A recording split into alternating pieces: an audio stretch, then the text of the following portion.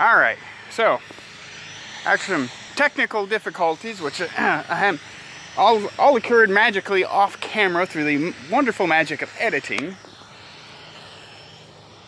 Yellow, yellow, yellow. Metal stakes all the way around. Alright, drip edge covered.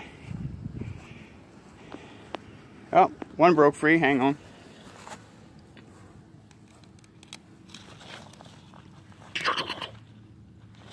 Alright. And you guys know how I am about my motorcycle. So, in the event of inclement weather, the question is always, will it fit in the tent that I'm currently using, whether it be a tent camper or whatnot? I'm glad you asked. It will indeed. So, we got a little bit of give. It's because we got some elastic there. The zipper will make it.